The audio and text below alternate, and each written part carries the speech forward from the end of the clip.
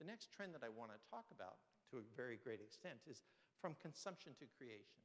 And there's really two components of this. Consumption library, to me, is the library that sort of sits back and waits for people to come inside of its doors, to discover what they have, to take it home, to consume it in the privacy of their own home, to consume it one at a time as individuals. Whereas the creation library is a library that sort of embraces that idea of imagination and begins to redesign even its physical space in terms of creation. This picture, by the way, I took it a year ago. The fellow that's at the front of the picture, some people will recognize him. Certainly Maureen Sawwood would recognize him because she worked very closely with him. The fellow playing guitar is David Premy, who was the architect that redid our central library in the Hamilton. And he was with us when we went to Denmark and to other Scandinavian countries. The woman in red is actually Danish. And this was a wide area in a corridor in the Copenhagen Central Library that they had the graphic that you can see on the wall in terms of the instrumental zone with a number of instruments that were just lying there. And of course, nobody else could hear them unless you put your headphones on. But you could toggle switches so that you could play together. So David, who's a very good guitar player, picked up the guitar and started to play. The woman that was playing the piano, who's Danish, turned to David because she could tell that he seemed to know what he was doing. And she toggled the switch so she could listen to him. And then she asked him if they wanted to play together. They decided what it is that they wanted to play. And then they started playing together when they were dealing with it. This was not something that had to be booked for an hour or booked ahead of time. They were just lying there for people to use when they came inside the library. And as an example of a very simple from consumption to creation, what we saw in a lot of the Scandinavian libraries was video editing rooms, music editing rooms, places where the staff knew how to use these particular facilities and it appealed to younger people. And in fact, we're beginning to see some of those in North America. The central branch of the District of Columbia Library has a recording studio that is used by teens quite a bit. And there's some research that supports some of this. The MacArthur Foundation, which is based in Chicago, has produced an entire book of research that's about 30 different studies. And in fact, I have cited the book because it's available free as an online download, and you can get hold of it. So it's in the report that we'll tell you how to get hold of. And what the research actually concluded is that what teens wanted when they were learning and when they were excited about learning is they wanted to do three things.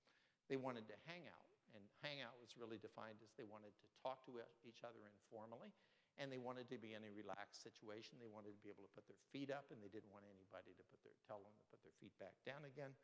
They wanted to mess around. They wanted to experiment with new technologies that they didn't have access to when they were at home, and they wanted to geek out. And these are terms the MacArthur Foundation uses. I'm not sure I absolutely love the terms. But by geek out, what they actually meant is that I know the cheats for this particular video game, and because we're all here together, I'll tell you how the cheats work, and we'll share information. And by the way, you're trying to figure out how to move a domain map a domain from here over to this site because you're forming a company with your own website.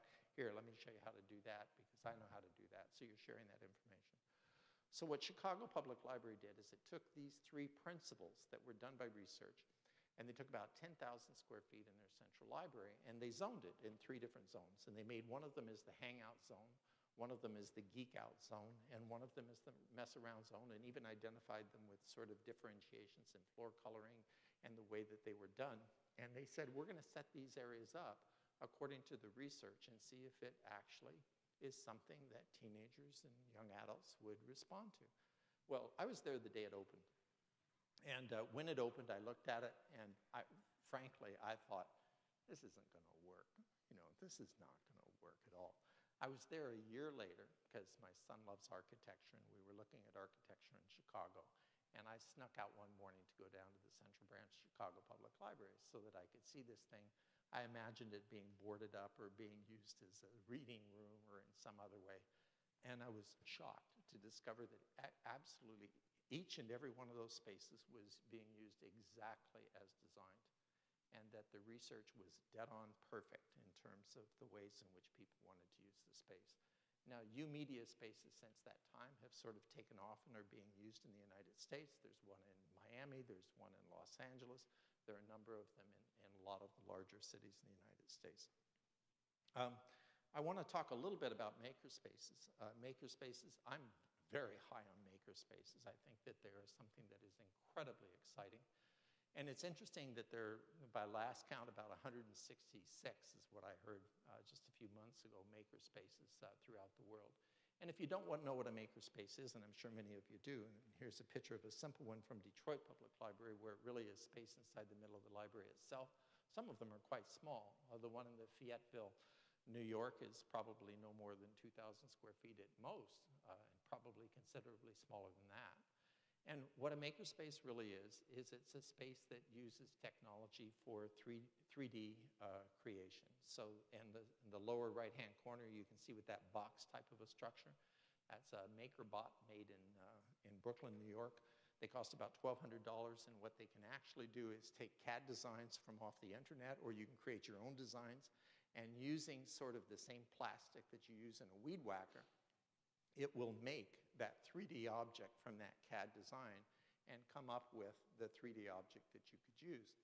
Some of the more expensive 3D printers, which is what they call them, actually can be used to use with metal. You can use them with glass. You can use them with plastic, and you can make very complicated objects that are out of them. In fact, just last week, because I read tech news every day, what I was actually reading about is a combination of 3D printers and some other technology that they're beginning to use with non-invasive knee replacement surgery, where it can actually shoot material into the knee and then solidify and begin to replace some of that particular item. Now, there is a number of books, including one by Chris Anderson that just came out this fall, Makers, The New Industrial Revolution, that talks about his belief, which is that instead of seeing mass manufacturing where material is being shipped in with great shipping costs from China and from Mexico and other places, where you're going to see many manufacturing locations that are going to be set out that may make razors in the morning and may make something else in the afternoon, because the maker technologies, the robotics and the maker technologies, can be easily reprogrammed to make smaller runs of different types of items. There's a point here, which is that it feels to me, when I talk about maker spaces and think about them, that we're way back to the early 1980s and the early stages of the PC and the home brew clubs, where libraries were sort of making computers available to people that could not afford to have them in their homes. And at that time, they were about $4,000 for a lot of the PCs. Lots of people couldn't afford to have them in their homes. The libraries and the first public access computer labs became places that people could experiment, places that people could turn to and use that type of technology. And there are a number of stories of people who have gone and started to use the maker spaces and the robotics that are available and the laser cutters that are available and the 3D printers that are available there in order to spin off and make their own companies, but certainly to use technology that they could not afford to use in their own homes.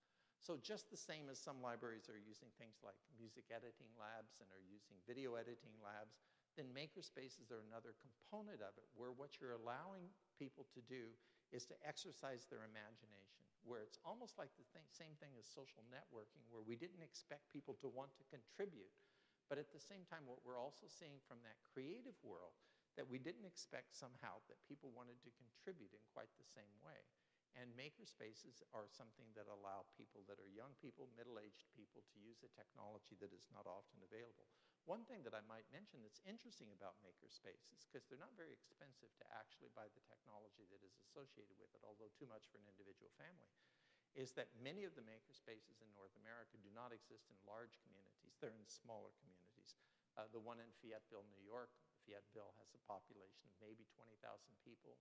The only one that I know of that exists in Canada at the present time is in the Innisfil Public Library with 30,000 people. That's about an hour north of Toronto. So they're not in large cities. And part of another project that I've been doing, we've been doing a study of what public libraries are intending to do over the next few years in terms of technology. And what we saw from that is that in large libraries, none of them had done creation spaces in the last 5 years, but 10 or 11 or 12 of them are intending to do it in the next 5 years. So it is something that is coming, and it's coming quite rapidly.